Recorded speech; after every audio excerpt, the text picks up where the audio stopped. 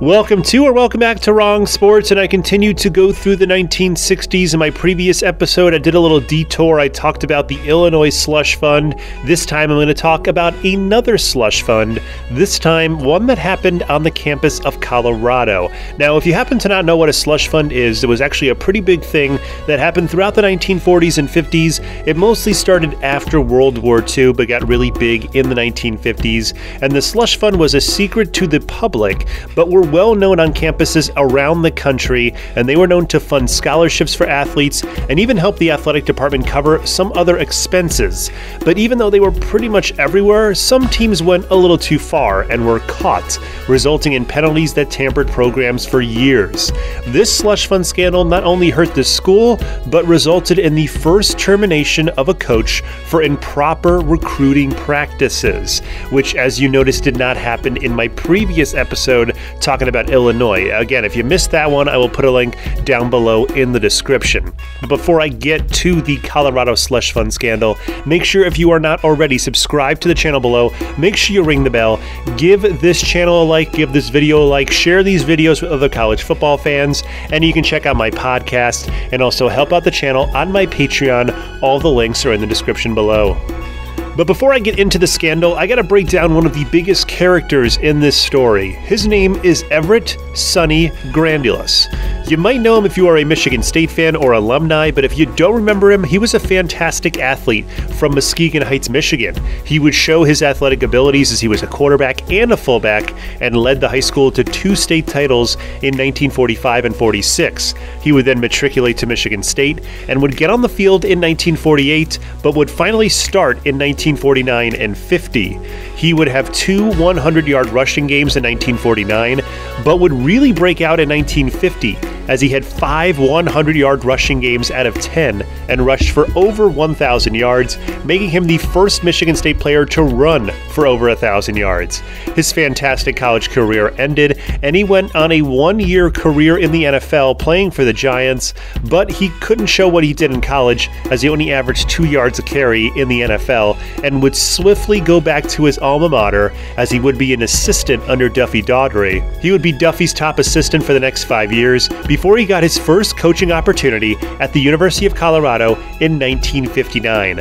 And this was pretty big at the time because he was only 29, and Colorado was looking for not only a name to bring in better athletes, but to also break the glass ceiling known as Oklahoma in the Big 8, which had won the conference for the better part of the last 10 years. Colorado wasn't a bad team. They were actually really good, as they had winning records all throughout the 1950s, but they just couldn't beat Oklahoma to win the conference. And with the fact that the Big 8 only had 1 bowl tie-in, they would yearly get shut out of the bowl games. Colorado would only get to 1 bowl game through the 1950 decade, and it was in 1956, after Colorado finished 8-2-1 and were second in the Big 8. But because the Big 8 had a no-repeat rule, Oklahoma, which won the Big 8 the previous year and also won it this year, couldn't go to the Orange Bowl. So Colorado took that draconian rule and went to the 1957 Orange Bowl and won it. But the school was looking for young blood, and Grandulus had that, and when he came to Boulder, he continued the trend of a non-losing season. I mention that because Colorado, yes, they did not have a losing record through this decade, but they only had 1 bowl game and no conference titles during that decade, which is pretty incredible. They did get a little bit better in 1960 as they went 6-4, and they did beat Oklahoma for the first time since joining the Big 8 Conference, which was just after World War II. 1961 would have his best team, as they went 9-1 in the regular season. They beat Nebraska and Oklahoma for the 2nd year in a row, and they finally won the Big 8 Conference outright. They would go on to the Orange Bowl facing LSU and lost 25-7, ending their season 9-2, but it was their best season post-World War II, and many were looking towards the future for more great seasons like this. Through the end of the 1961 season and just before that Orange Bowl game, the NCAA was getting some signals that something nefarious was going on at Colorado. What they found was a secret slush fund that was providing money to not only athletes that were currently going to Colorado, but to prospective athletes as well, or to recruits. Along with that, coaches were also providing transportation to athletes to and from the campus, and to and from their house, and to and from their summer jobs on top of that. In the NCAA's eyes, the first charge was seen as the worst, since you're providing financial support to not only your student athletes that were under scholarship, but to prospective athletes that weren't even on campus yet, which I totally understand in the NCAA's eyes. Due to these charges, the NCAA would immediately bring that to the Big Eight and the Board of Regents at Colorado. Due to the mounting evidence and the future punishment that was going to come Colorado's way, the Board of Regents would vote on March 1st, 1962, by a vote of 5-1 to terminate Grandulus's contract with the school.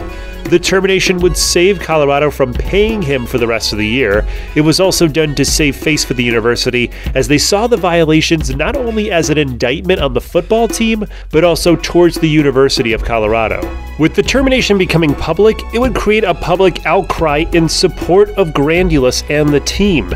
There would be several protests, and even a burning of a dummy that was supposed to be of the Colorado president.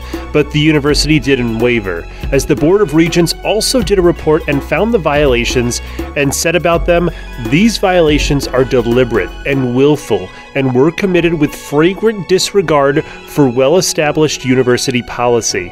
The school also said that the violations began soon after Grandulus came to campus, so they couldn't even blame the guy before him, so that means all the blame was pushed to him. This basically covered the university and other coaches of any harm as well. So now with Grandulus out of the University of Colorado would hire William Bud Davis, who was a Colorado alumni as well as played on the football team. But he was a backup on that team, and what was worse was that Davis had no college assistant or head coaching experience. All Davis had under his belt was a few years of coaching in high school and was an alumni director for Colorado. The new coach would not make friends with anyone and instead turned assistants off of the school, with many saying that they were ready to leave if they had to coach under him. Along with that, the players were even more enraged, with many threatening leaving the school, and some doing it too. The players were looking for a more experienced coach, and not just someone to hold the clipboard for a year or so while they went through all of these penalties, which was basically what Bud Davis was. He was an alumni director for Colorado, which means basically all he did was ask for money. He was a fundraiser. He wasn't a coach at all. But to make matters worse, the NCAA would come in to release their findings on April 27th, about 6 weeks after Grandulus was terminated. And of course, the NCAA said that their findings were inconclusive, which messed up everything even more. Once again, the NCAA stepped in and made things even worse, but they did agree with the Big Eight's penalty of 2 years TV and bowl game probation, as well as some scholarship losses. So you see how I don't like the NCAA? This case is one of those reasons. They really didn't do anything, and in the end, all they said was, "Oh yeah, we accept whatever the conference says." So basically, they just wiped their hands of this and didn't have to worry about it. With the penalties and the hiring of an inexperienced coach, at least 20 players lost scholarships or left Colorado. Bud Davis would lead the makeshift 1962 Colorado football team onto the field, and they didn't perform all that well, as they went 2-8. They only won one Big Eight game that year, but it was versus a terrible Kansas State team, where they won 6-0. And Kansas State is one of the worst programs in all of Division I history, and Colorado only beating them 6-0 showed that they were basically on the level of them. So that's how far this team dropped. Davis would step down after that terrible season, and Colorado would hire a top Oklahoma assistant in Eddie Crowder to be coach in 1963. And he'd coach Colorado back to winning records, and even won 10 games for Colorado in 1971, which was a first for the team. But what happened to Sonny Grandulus? Well, he would become an assistant coach for the Philadelphia Eagles for 1962 and 63. Then he moved to the Detroit Lions in 1964, moving into being a commentator for the Lions after that from 65 to 67, and he would make one more stop in football, becoming a GM for the Detroit Wheels in 1974. They were in the fledgling World Football League.